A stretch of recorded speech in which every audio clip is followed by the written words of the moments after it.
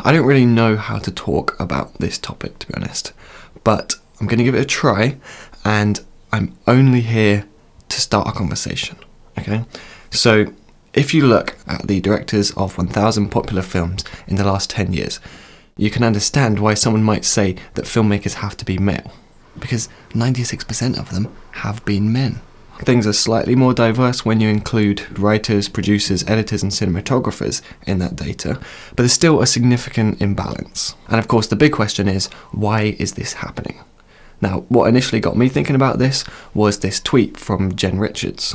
I rarely meet men in real life as extraordinary as ones on film, and rarely see women on film as extraordinary as ones I know in real life. And hearing that was like, yeah, I can easily rattle off tons of male characters that are extraordinary, whether for saving the entire planet, sacrificing their own life for someone else, just being exceptionally intelligent, or iconically and complexly evil. Now, of course, there are some female characters in mainstream films that are similarly exceptional, similarly extraordinary, but I think it's fair to say the list is smaller, and that's kind of odd. Now, if you combine that with Dr. Stacey Smith's huge analysis of who is given the speaking roles in movies, females are still noticeably absent on screen in film. Across 800 movies and 35,205 speaking characters, less than a third of all roles go to girls and women. It really seems like there's an imbalance in front of the camera as well as behind. And you know, people have been saying for years that so often it seems like the female characters are only there as a love interest, or only there to look at, while the male characters are three-dimensional and really well developed. But should we really be that surprised by this, based on how many of the directors and writers are men? So I asked people on Twitter for some ideas as to why film careers are so male-dominated, and here are some of the responses. Because women don't engage in labour-intensive careers as much as men do. This is by choice and not due to discrimination. And same reason why women tend to dominate nursing and teaching industries. On average, it seems men are more interested in the biz than women. Now, there is definitely some logic to that rationale. Like, it's true that if there are more men who are interested in filmmaking, it would make sense that more men would end up being filmmakers. So for example, these videos are about filmmaking and they're completely free, so in theory, anyone who is interested in filmmaking could watch these. And yet my analytics show 90% male viewers, which suggests that maybe the average man is more interested in filmmaking than the average woman. But then I saw Lizzie's response to my Twitter question. On filmmaking, she said, "I've never met a girl or any friend of mine with that same interest." So I asked her whether she thought that more young women would be interested in filmmaking if there were more female role models in the industry. And she said she thought there would. We're not seeing women in leadership positions, so therefore we're not seeing it in real life. One interesting example is that we studied the occupations of all female characters in film and TV, and on TV there are so many female forensic scientists. How'd you find her wheels? Because of CSI and those shows, that colleges are scrambling to keep up with the number of women who want to study forensic science because they've seen it, right? And they say, hey, that looks great, I could do that. Well, we're not seeing women directing films. We're also not seeing female directors on screen. Because the truth is, I don't know how different my life would be if the tables were turned. If directing was so female-dominated that most people couldn't even name 3 male directors. Like, imagine if Hitchcock, Kubrick, Spielberg, Tarantino, imagine if they were all female. Surely I'd be less likely to pursue filmmaking. I mean, I'd like to think that I would go against the grain and that I would still want to be a filmmaker, but I honestly don't know what that would be like. And so I don't think we can dismiss these conversations about inequality just by saying that women are less interested in filmmaking. Because what if it's a cycle? There are fewer female role models in filmmaking, so that probably means that women are less likely to pursue a career in film, which then means that in the future there will be less role models. But of course, even if that's true, there's never just one factor to things like this. That can't be the whole story.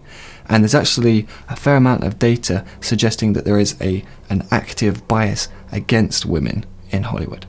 Now, apparently close to 50% of students at the two major US film schools are female, and yet the higher you rise on the directing food chain, the fewer women can be found.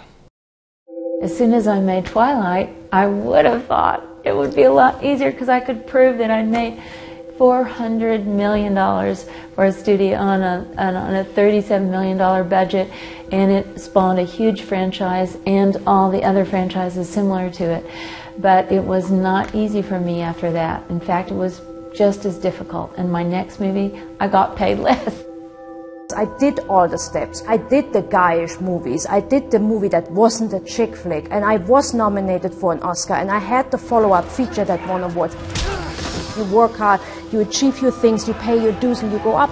But when you keep hitting walls when you shouldn't be hitting walls, it all makes no sense to you anymore. Cut! Right away, guys, let's go again. And it's even more clear in front of the camera, because big budget movies generally make more money, and yet the studios consistently provide larger budgets to films that are more focused on men. It's not even rational though, because if you look at similarly budgeted movies, the ones that have female characters with speaking roles actually make more money in the US than those with less than 2 female characters. Even internationally, the films that don't exclude women bring in just as much profit for the studios. And so we have to applaud the women who have been going against the grain, dealing with the doubt from people who are either prejudiced or simply not used to working with female collaborators, and we can be especially grateful to those who have been actively fighting for equality for decades already. And it has been working. Patty Jenkins is breaking records with her success directing Wonder Woman, and although there still aren't many jobs for women in film, things have improved, because in 1979 they found that only 0.5% of film jobs went to women, and that number has risen over time. But there's still a long way before we can say that we have equal opportunity, so for now we have to look at ourselves. For example, a couple of years ago I directed a short film and there was not a single woman on set for the entire duration of the shoot, and that's on me. And if I remember correctly, I don't think anyone even mentioned it throughout the entire shoot either. No one, it wasn't seen as a strange thing to happen.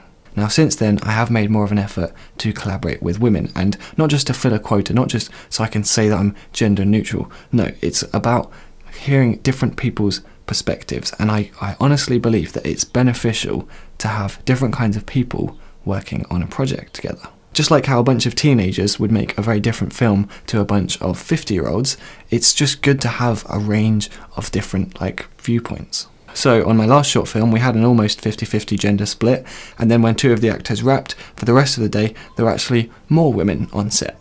And it's ridiculous to think, but somehow reflecting the global population of 50-50 actually felt like an achievement.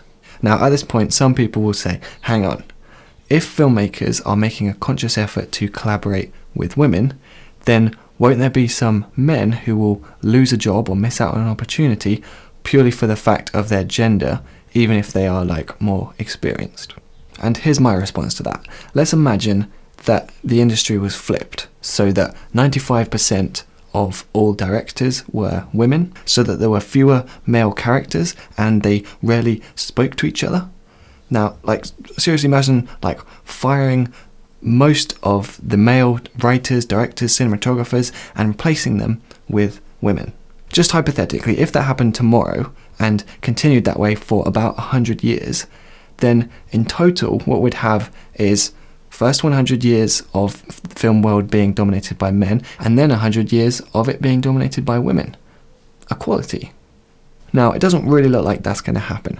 So when someone suggests that maybe we should just nudge things slightly more towards 50-50 split, when someone makes a suggestion like that, why are we complaining? Now, of course, a lot of these ideas also apply to racial inequality, and women of colour are especially underrepresented in the film world, but I want to look at that properly in a future video. So I'm really curious to hear your thoughts on this whole topic. I'm going to be down in the comments. This is going to be a discussion basically.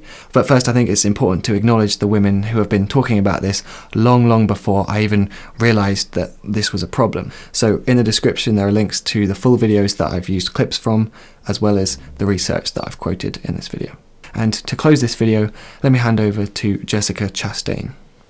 I do hope that when we include more female storytellers, we will have more of the women that I recognize in my day-to-day life. Ones that are proactive, have their own agencies, don't just react to the men around them. They have their own point of view. Agnès? Yeah.